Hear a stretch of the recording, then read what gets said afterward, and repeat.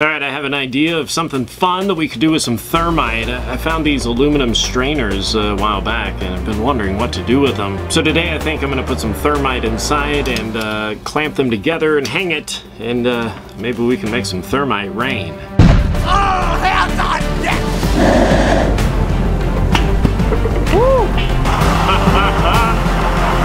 Holy shit! Can't believe it, dude. I've been looking for you for literally like years, man. Alright, so there's not much explanation necessary. It's a matter of mixing up some thermite and putting it in between these, and then we'll go outside. It should be a good time.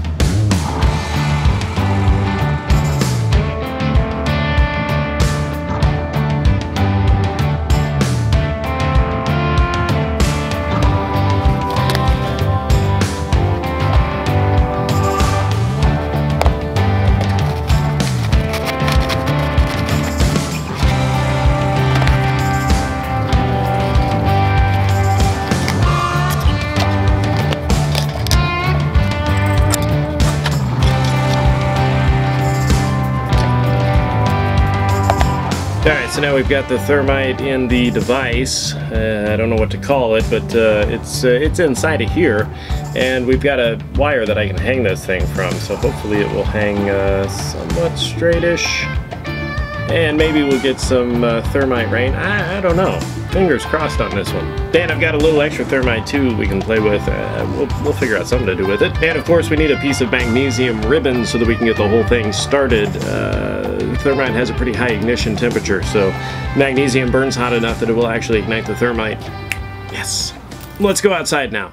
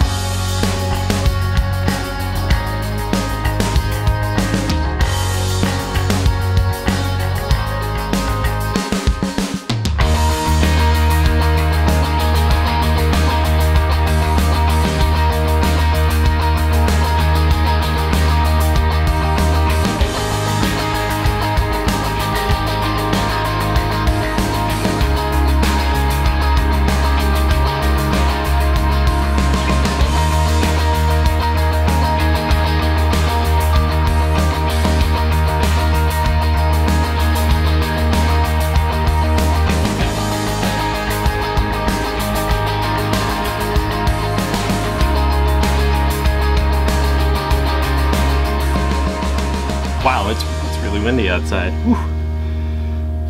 Alright, so that worked, you know, not like I hoped it would, unfortunately. I guess there wasn't enough oxygen in order for the thermite to actually burn, so I had to take the top plate off and just, you know, kind of suspend it on the bricks, and it it wasn't really what I was going for, so I'll keep pondering this idea. Maybe I'll come up with something a little better in the future. But we did get a pretty sweet chunk of iron out of the whole deal. I mean, that's a nice big piece, so made a nice piece of iron.